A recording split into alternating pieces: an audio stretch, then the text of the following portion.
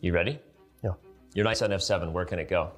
f7, d6, e8, g7, h5, g3, e2, c1, b3, a5. Stop.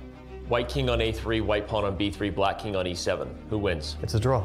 Black's king gets to a8 before white's king gets to b7. Name the fastest checkmate for white. e4, e5, queen h5, king e7, queen takes e5. Recount your opening versus Alexeyenko from the first half of the 2020 Candidates Tournament. d4, knight of6, c4, e6, knight e3, bishop e4, f3, d5, a3, bishop e7, e4, d4, fe4. Stop. Tell us about a chess game that made an impression on you. Karpov-Kasparov from the World Championship match 1985. Kasparov's octopus knight on d3 controlled 8 squares in the enemy camp and allowed him to become the world champion. There's a knight on e5. What squares does it attack?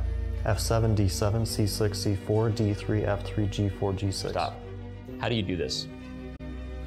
Visualization in chess isn't difficult for me. It just comes naturally.